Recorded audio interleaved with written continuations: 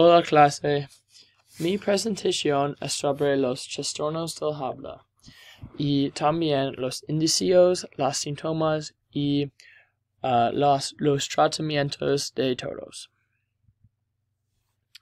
Los dos trastornos del habla que yo hablaré en esta presentación son apraxia y dysarthria.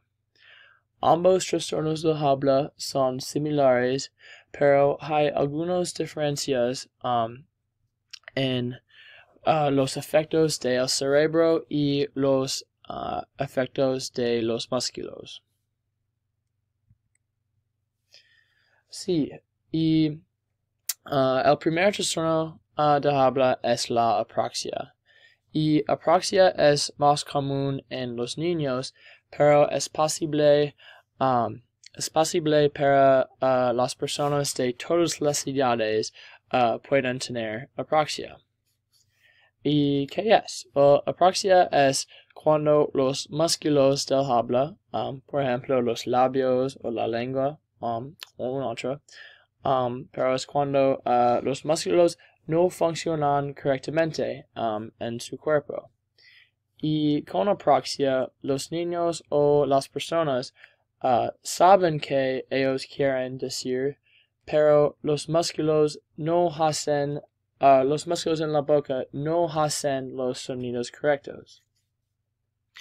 Y entonces, la causa de apraxia es mayormente desconocida, pero dos casos son el daño cerebral y las genéticas de sus familias.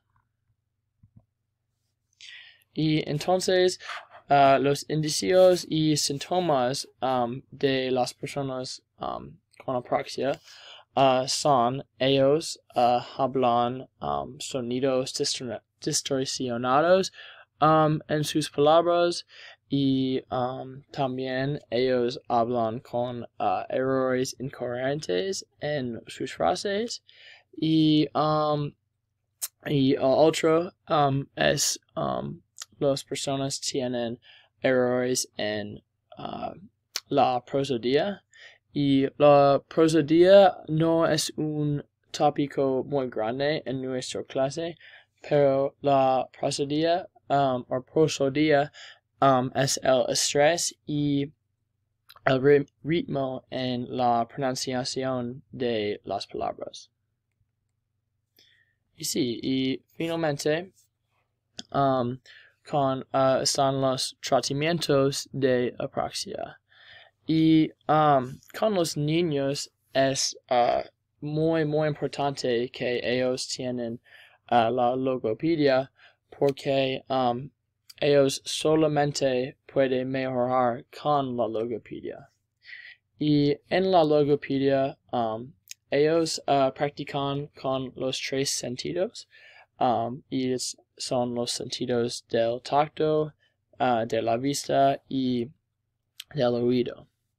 Y en la foto puedes ver que el chico tiene el espejo o tiene un espejo y también el chico toca sus labios cuando él decir. Y entonces el próximo trastorno de habla es dysarthria. Y dysarthria es muy similar a apraxia, pero en este caso los músculos de las personas las personas tienen los músculos de habla que son débiles o dañados. Y en apraxia los músculos son buenos, pero ellos solamente no pueden usar los músculos correctamente.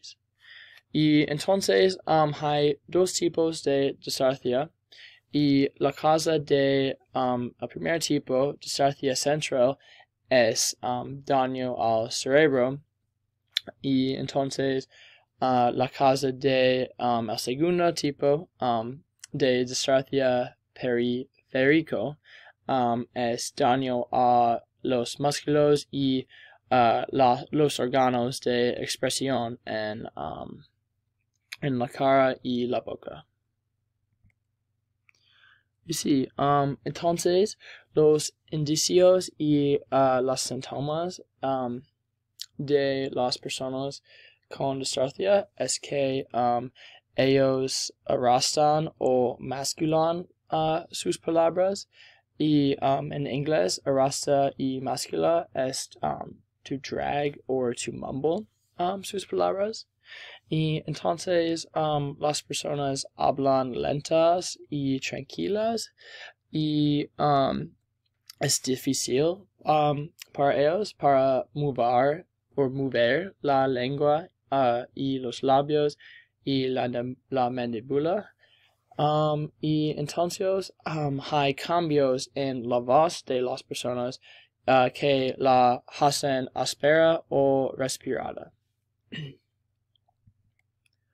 Y sí, y finalmente los tratamientos de disarthria son similares de apraxia, y de nuevo las personas usan la logopedia por ellos con disarthria, y es similar de apraxia, pero hay es un poco diferente en que con las personas de disarthria ellos fortalecen los músculos de la boca, y ellos mueven los labios y la lengua más, porque